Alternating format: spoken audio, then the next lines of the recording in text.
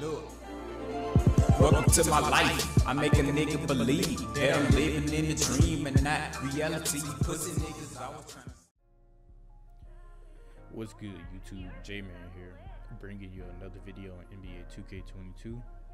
Now, this is going to be a 2K17.4 type build, so hear me out. Okay, this is an actual rare build in the game. Not many people have this build, and you don't see too many of these builds around. So this build gonna be able to shoot really good though. It's gonna be able to play make, it's gonna be able to finish really good and have good defense. So we're gonna get right into this build. Alright, you're gonna go small forward, hand doesn't matter, and the jersey number doesn't matter. Alright, you go 6'10", minimum weight at 200 and a 6'11" wingspan, and the body shape don't matter either.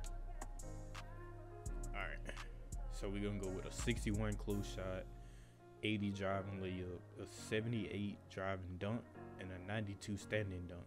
I went with the 92 standing dunk so you could get the gold posterizer at 90, and then the 92 is for the contact dunk. And this gold posterizer will help with your 78 driving dunk. Then you go with a 90 midi.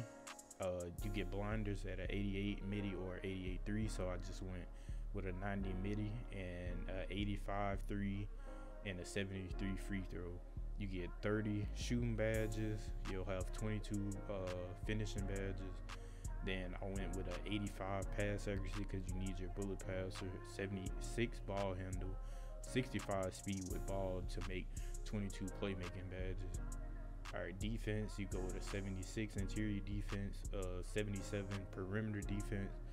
Sadly, you don't get clamps on this build, but you'll be big enough and have a long enough wingspan to still be able to clamp ball handlers.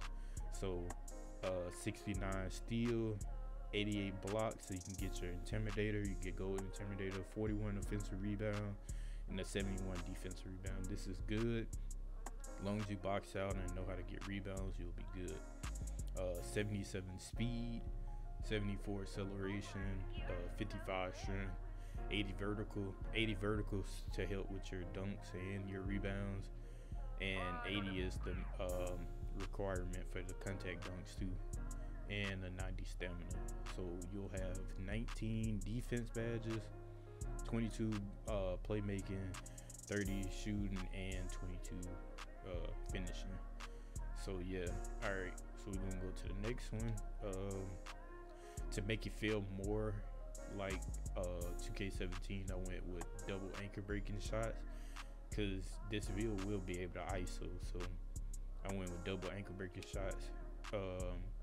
These are all the takeovers you do get. You even get lock takeover and rim takeover. Like, this is crazy on a build like this, and it's a rare build. The name is a rare build, so it's crazy.